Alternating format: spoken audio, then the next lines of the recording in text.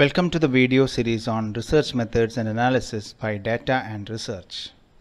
In this video, we will discuss about the test of normality using SPSS.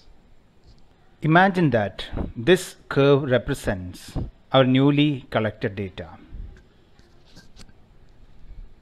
and this curve represents a normally distributed data.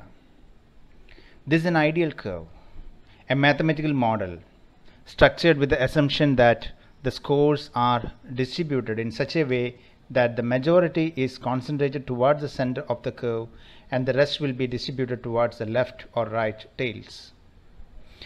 While testing the normality, we will do a comparison between the data we collected and the mathematical model of the normally distributed data.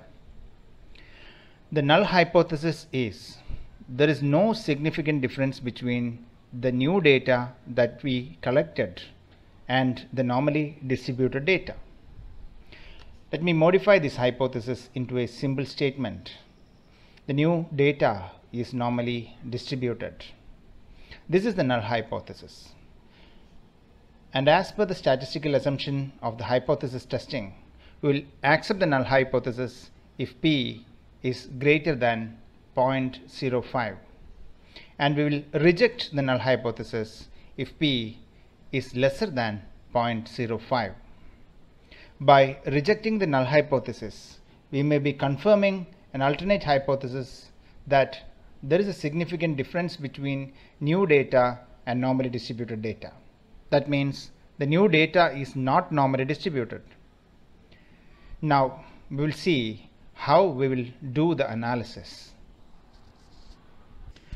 While doing the normality assessment in SPSS, we have to first come to this data view and we'll go to this tab, Analyze. Click on the Analyze, and in the drop down we have to choose Descriptive Statistics, and in Descriptive Statistics we have to choose Explore, and we'll click on Explore, and there will be a window inside like this, and we have to choose Plots here. Don't get confused with any other tabs, just click Plots here, and in Plots we will go to Normality Plots with Tests. Just continue, and we can send the variables which we want to test the normality into the dependent list here. Then click OK.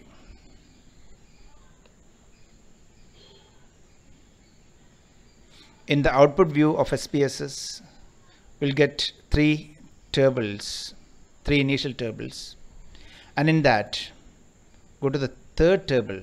So here is a normality assessment, and this is the mean, standard deviation and the descriptives of the two variables which we have seen just now. We can copy this, and for an easiness of modifying the tables, we can paste it here. We can paste special, and here it is.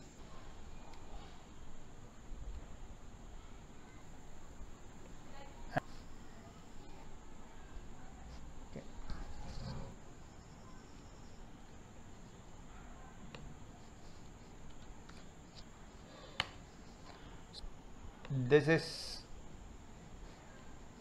emotional intelligence,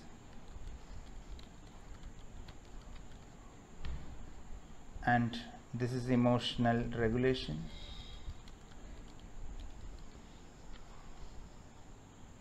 Okay, we need mean, we need this, we don't want.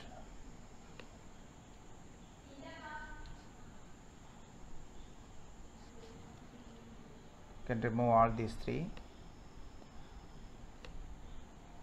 Median, variance, standard deviation, minimum, maximum, range we will remove. Interquartile range we will remove. Median we can remove. Skewness and kurtosis, let it be there. and we can paste, we can remove this particular. Okay, now we can copy this and paste it here, and we'll expand this a little.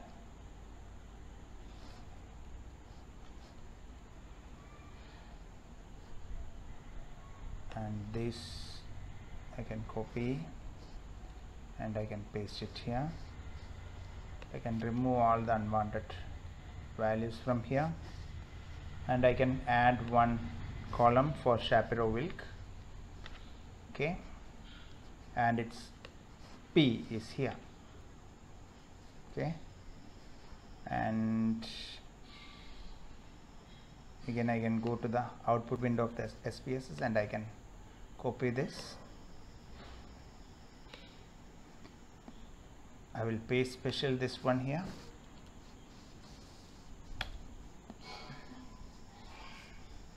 and Shapiro-Wilk statistics is given here.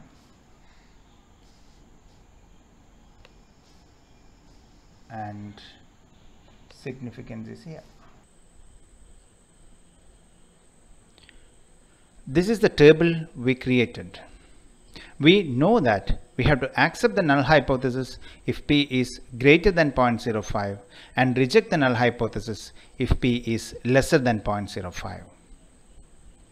In the table, the Shapiro-Wilk coefficient for emotional intelligence is 0.976 and for emotional regulation is 0.906.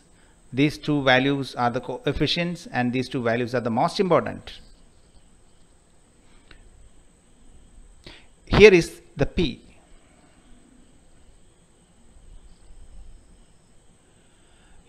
Here P for emotional intelligence is 0.864, which is greater than 0.05. In the case of emotional regulation, P is 0.055, which is also greater than 0.05. That means we have to accept the null hypothesis. The null hypothesis is there is no significant difference between the new data and the normally distributed data. That means the data is normally distributed. That's it. We have interpreted the results of Shapiro-Wilk test of normality. If you have any questions, suggestions, recommendations, please write to d&r365@gmail.com.